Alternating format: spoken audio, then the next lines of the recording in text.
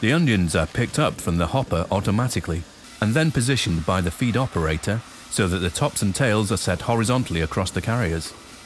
Both blades automatically move depending on the size of each individual onion to ensure that the minimum amount is removed, and the feed spider also adjusts to hold the onions in position.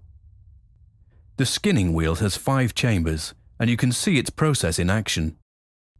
As the wheel holding the air chambers rotates, the peeled onion is led into this discharge conveyor, where the waste material is automatically separated from the peeled onion, and an air tube is positioned at the end to prevent skins exiting with the onions.